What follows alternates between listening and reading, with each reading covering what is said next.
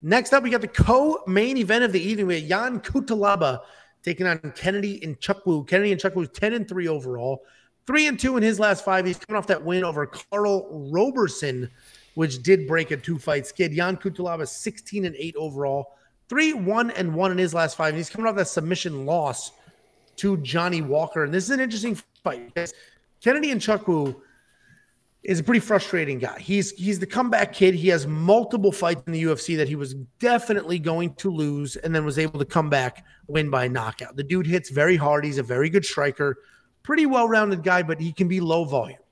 And there's nothing more frustrating than watching a guy who you know is better, who's landing when he wants to land, and still not throwing. And that can be Kennedy at times.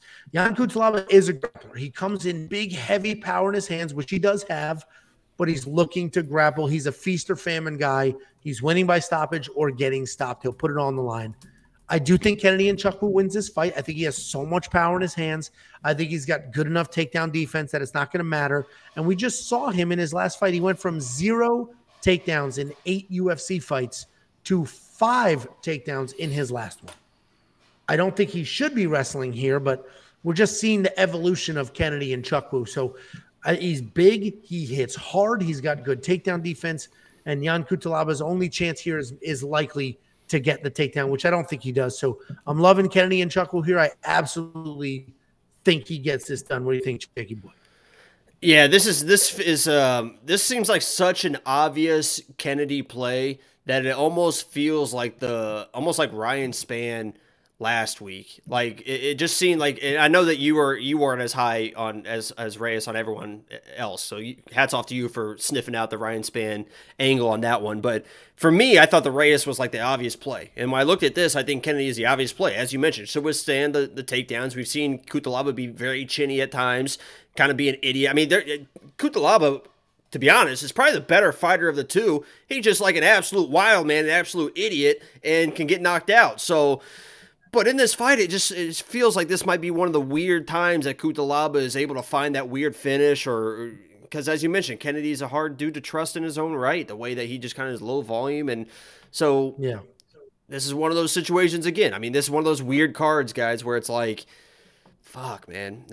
My pick is Kennedy for this fight, but if I'm looking at value and I'm looking for finishing ability, I might sprinkle something on the Cutelaba in like the first round, something like that, something weird, because I don't think Kennedy's necessarily a finisher, and if Cutelaba is able to get the takedowns, then something weird can happen, because he is a pretty tenacious, ferocious dude. If he gets you down, works to a mount position, TKO, and we've seen Kennedy kind of be that shell-up guy at times, which is not good against a guy like Cutelaba. So I know I've been talking up Cutelaba in this breakdown, but my pick is Kennedy. He should be able to withstand the takedowns, maybe find the chin of Cutelaba, but this feels like one of those weird, feels like Cutelaba's due for something. I don't know, just one of those hunches, I guess. No, listen, I hear you, man. Nothing is more frustrating than, like I said, you're watching somebody with great hands and great power just not throw. Low volume guys drive me absolutely nuts. And if you're looking at the summary numbers here, he's not a low volume guy, right? If you're just looking at, on average, he's landing 4.68 significant strikes. A lot of that had to do with the takedowns in his last fight. And if you watch his fights, you see the opportunities he doesn't take them.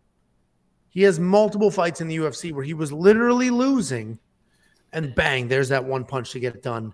They finally, thank God, landed the big one and then didn't lose a decision. So I do like Kennedy Nzechukwu to get this done. I think he hits too hard. I think he's too hard to take down. But yeah, low volume guys can be a bit frustrating. What's the DraftKings on this? Oh, there you go. $8,800. He's probably worth the $8,800. Because if he wins, it will be by knockout, because A, he can knock people out, and B, Cutelaba gets knocked out. Like it's you know what I mean? It's like you mentioned the Ryan Spann Reyes. I mean, Reyes was just coming off 2 flatline knockouts in a row, fighting a dude who hits like a Mack truck. This is a similar situation. Jan is coming off a submission loss. Back-to-back submissions, but yeah. But he's getting dropped. He's getting rocked. Like, no, it's not even just... He's a chinny dude. I mean, anyone that wants to talk about... Because I think I mentioned that like in something maybe in the Discord or something. I was talking about Cutelaba's chin, and somebody was like, well, he got submitted. He didn't even get knocked out in his last 2 fights. Like, if you think that Cutelaba can take a punch, like, I got a bridge to sell you in Brooklyn. You've never been to Brooklyn. It would intimidate you. I didn't take you to Brooklyn. No. I would have taken over that town. I would have taken over that town. Yeah. Anyway, Kenny Nzechukwu, $8,800 in DraftKings. He's probably worth it. He's probably worth the $8,800. Do you agree? I have to check. Jesus Christ. I mean, there's, like you said, there's a lot of favorites on this card where it's just like things feel a little bit dicey. And we say that, and this is probably going to be the one where it's just chalk the entire way, where every favorite wins. But Jesus, I don't know.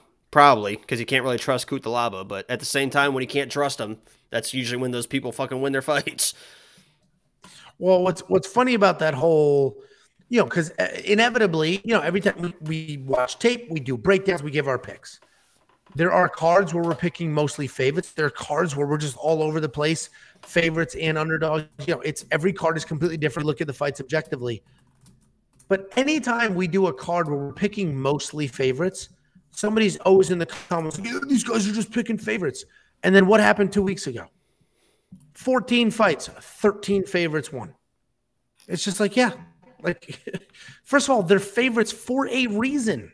People aren't just throwing darts at, like, they're favorites for a reason. Almost every time the favorite makes sense that they're a favorite, and we just find a reason to poke holes in it and be like, but this could happen. That's why Lock of the Week is so ridiculous. I won 10 in a row. Every single fighter was supposed to lose.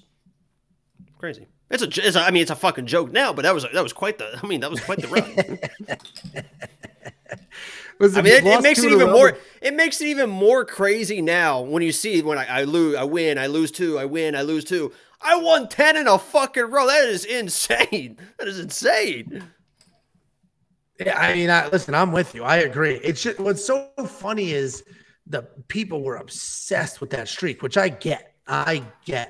You made a lot of people. Somebody did the math. If you doubled, if you took all the money you won and put it on the next one, it literally would have been $1 million if you started with $100 bet.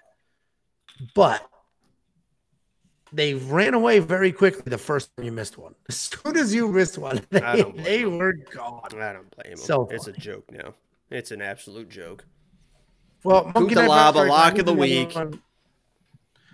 Monkey Knife Fight Strike Line. This is another one that I am not touching because Kennedy can be low volume, and he frankly doesn't need that much volume if he's landing clean on Jan Cutelaba. But if you want access to all of our bets, we have been absolutely killing it lately. Go to WeWantPicks.com. At the top, click Become a Member. It's only $10 a month. $10. 10. One decent month can pay for years worth of premium membership. And you did $10 units. Jacob just gave you 20-something last weekend. I give you a couple more. You're about at 30. That is literally almost 3 years worth of premium membership covered by us. WeWantPicks.com. At the top, click Become a Member.